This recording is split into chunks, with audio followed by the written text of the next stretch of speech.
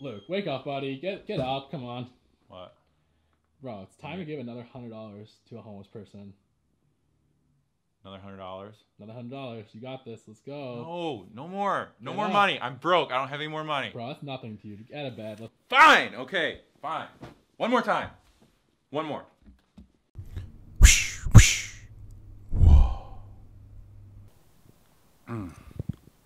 So today we are highlighting another individual who is experiencing some housing insecurity, young gentleman, and you know, I'm just going to ask that you guys have a little bit of empathy for Tyrian, in that I think his ability to communicate is somewhat impaired. Whenever I would ask him questions, sometimes forming cohesive answers were challenging for him, and as I'm doing these, I find that's a lot of people who need help, you know, in understanding their mental capacities. And you know, it is what it is. It's a sad situation. But the one thing I will say about Tyrian that makes him amazing is he does express himself creatively. You know, he's a songwriter. He's very, very devout Christian, and so he's combining those in a way to express himself. And really,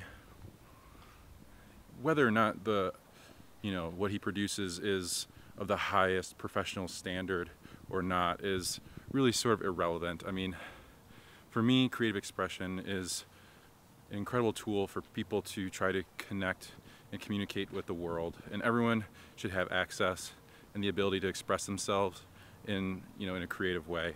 And I hope that's what you get from this. So anyways, enjoy, and I'll see you at the end. So I don't think I got your name on camera before, but so just for the folks at home, introduce yourself. My name is TYRAN'S, and I'm originally from Indiana. Fantastic. What were like the series of events that kind of led you from Indiana to Utah all the way out to Los Angeles? What led you out here? Originally, just being like 20 years old, and doing like a Taekwondo convention. Okay. In Fort Lauderdale. And you've been out in Los Angeles since April, right? Yeah. How's it been for you? How have you found Los Angeles? Some people are still kind of fighting themselves. Yeah. And like I worked out everything for my music, so it was very easy to kind of stay on track for my music, and to kind of get to a place of to really leave Utah with music and then kind of continue with that. And California was not too hard, but it was to really kind of, because when I was in Utah, I did work and I did have roommates, but then move out here to start from fresh, and then while still doing music. Since living here in California, most of my donations that I have received in my music has helped to be able to pay for more music, advertising for my music. Okay, great. How would you describe your music? What kind of music do you produce? I came out with Thank the Lord in the City of Utah, and 2 other songs, and they are Christian music. And then I have worked on another single, and so far hopefully to be able to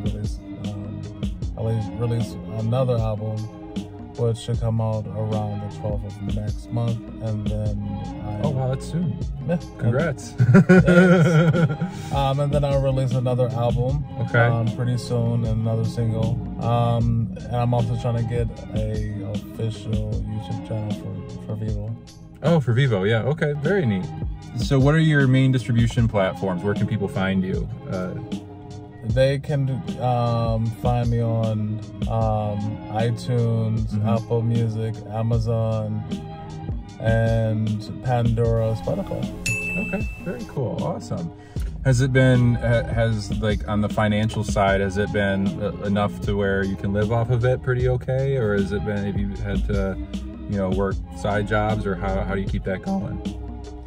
Well, currently I don't have a full-time job, and I do live off of donations that I do receive. Okay. But I try to keep on track to what I know that I'm here in Howard for, and to make sure that I have things like money for like food, money for my music. What about your family? Are they like supportive of your vision and your goals, or has it been kind of a lone man path? For my family, I think that they never really understood that I was always able to hear from the voice of the Lord, except for my mom. So like the rest of my family, they were kind of like very basic and non-religious. It was always just me and my mom who kind of went to church. Okay, that's nice. Is she back in Indiana? No, in Indiana. Very cool. Well, I'm sure she misses you. My mom misses me terribly. She hates that I'm out here.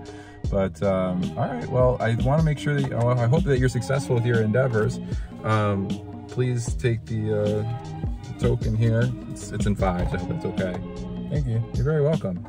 And you know, keep on trucking. And you know, if there's anything I can do to help support or whatever, just let me know. And you know, I wish you the best. I'll be successful. Thanks so much. So there you go, guys. I hope you enjoyed this one and enjoy spreading messages of positivity through the lens of creativity.